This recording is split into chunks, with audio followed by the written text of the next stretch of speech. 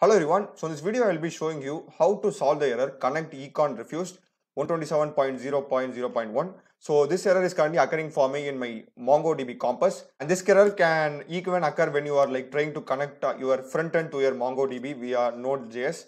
So I guess the solution works for both the cases. So let me show you how to solve this. First, what you do is you need to go to your start and search for services. Just open it, and here in the services you need to go for Mongo. Okay, the Mongo service. So it's so you just go here, and here you will be having the MongoDB server. You need to just click it, and the service won't be started. I need to just select start the service. So it will take some time to start the service.